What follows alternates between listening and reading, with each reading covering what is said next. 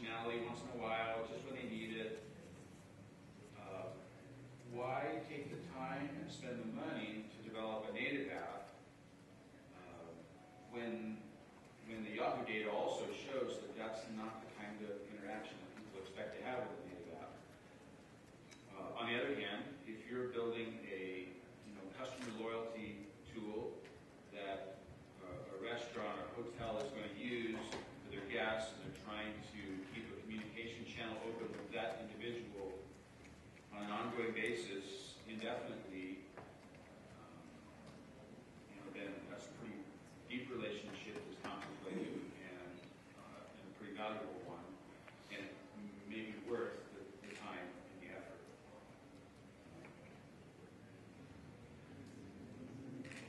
App stores have, at least the iOS App Store has an approval process that you have to go through.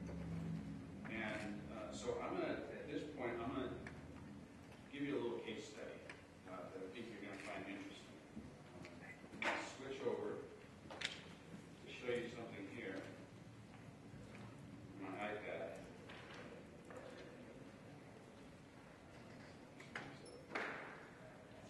So, how many of you have seen the MobileSlopes iOS app? Okay, a couple. How many of you knew there was a MobileSlopes app? Isn't that strange?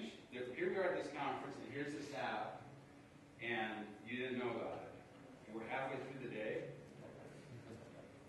I tried last night, I couldn't find it.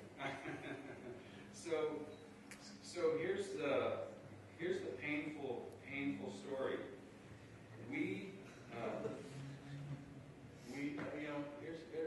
There's the schedule, right? Look at this. Here's the speakers.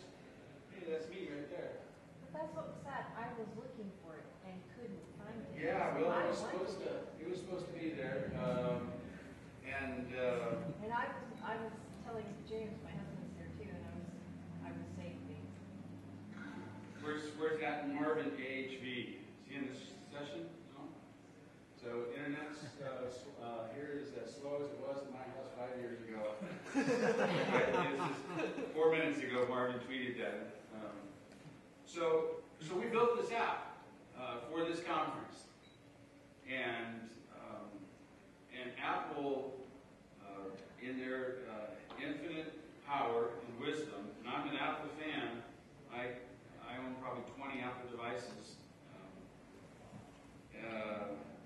Decided that there wasn't a deep enough use of native APIs. So they rejected it on Monday evening. You get a feel for what my week was like this week. So they rejected this about 9 o'clock Monday night. They said, no, we're not going to put it in the store. And they said, but, and this was, I'm condensing a whole bunch of emails and phone calls with Apple.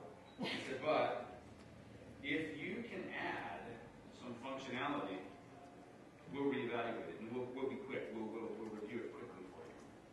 So we added this blog post module. And this was, kind of using some other building blocks we had. We said, hey, people might want to be able to say, look, I'm in breakout session 3, and take a photo.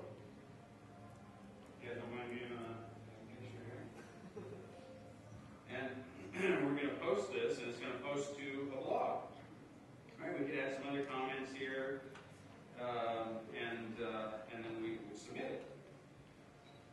And sorry, my pen came out. Sorry about that. So this functionality we added this week, and I'm not going to go through finishing typing that,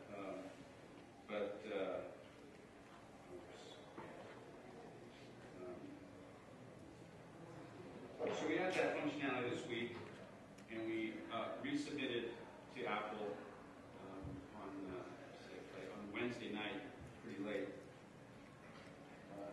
And Apple responded right away, and they said, okay, we'll hurry and review it, and I'm still waiting for them to review it. So you know, that approval process is at times painful. It can be subjective, as in this case. In this case, they applied some criteria that says it's Article 10.6. I know it well in the user guidelines for approval. It says that your app has to have a very good interface and a deep integration with the iPhone environment. And so they decided that this one didn't have enough of that, and they rejected it. So, yeah, question? But you did that on purpose, right? As a lesson for us? So this is, that's it. That's exactly right. Okay. Yeah. You know, it's ironic because we use a platform that we've developed, and we have a pretty consistent, in fact, I'll show you. Here's what Ogden looks like. There's shopping, dining. You see some similarities. In fact, I'll show you something that looks quite like a blog posting module, right? This is where you can tell Ogden City, hey, I found some graffiti or something, submit a report, so on. So we've had this interface approved, I don't know how many times. In fact, the city of South Jordan's app was approved on Sunday, the day before the MobileSlopes app was rejected. They look the same, right? But anyway. So this can be, it can be significant. Sometimes Apple just doesn't like things, and when they don't, there's not a lot you can do about it. Yeah. Does that mean using something like PhoneGap, you might have more problems getting approved than other methods? Yeah. In fact, when the frameworks that Accelerator, PhoneGap, who else? Corona. When those kind of frameworks first came out about 2.5 years ago, something like that. It was actually very risky to get something approved. It's gotten a lot better because the frameworks have gotten better about helping you access the native APIs. But if what you're imagining doing is just bringing up a mini browser and loading a web page inside your app, you will probably have very little chance of getting approved. They want you to make native API calls. So they want you to access the user's address book, contact list. They want you to access their calendar. They want you to access the camera, to use the onboard caching, to access the Twitter integration. The more that you do, the better chance you have of being approved, or I should say it differently. Then the safer you'll be from this one evaluation criteria. Yes, in fact. Yeah, I think there are certainly some trade-offs with an open store like Android versus a closed-walled garden like Apple's App Store.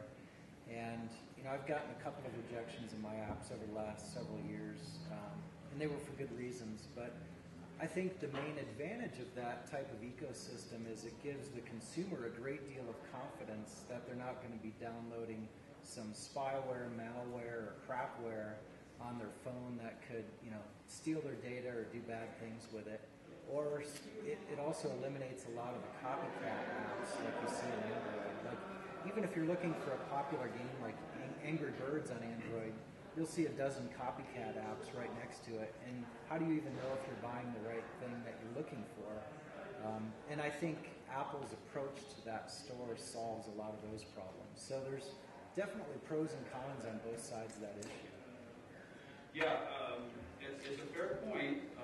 It does solve some problems, no question. And there's a lot of good that comes from having that. I'll tell you another experience, though, that's a little bit different flavor. Apple, so I mentioned at the beginning that we did an app for 1320 KFan, Sports Talk Radio. We released that app almost 2 years ago, and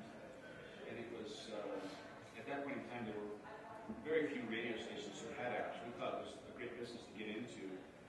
So we started selling apps to radio stations. We sold a few, maybe about 10 of them.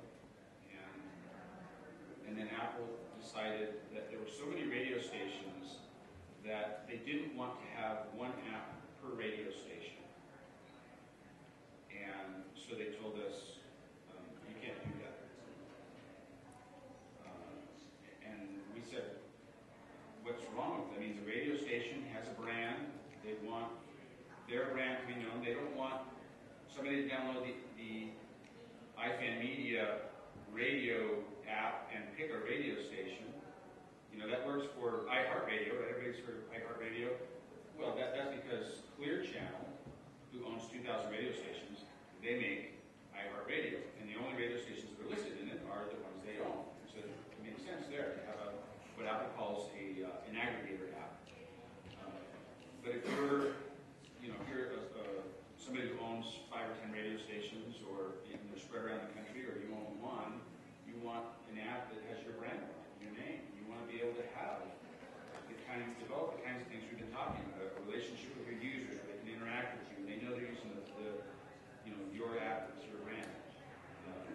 But that didn't matter to Apple because they had their mind made up. So it can be a two-edged sword. I still plan to develop a whole lot of iOS apps, but we go through a careful evaluation process every time somebody approaches us about making an app, and we don't always choose to make native apps.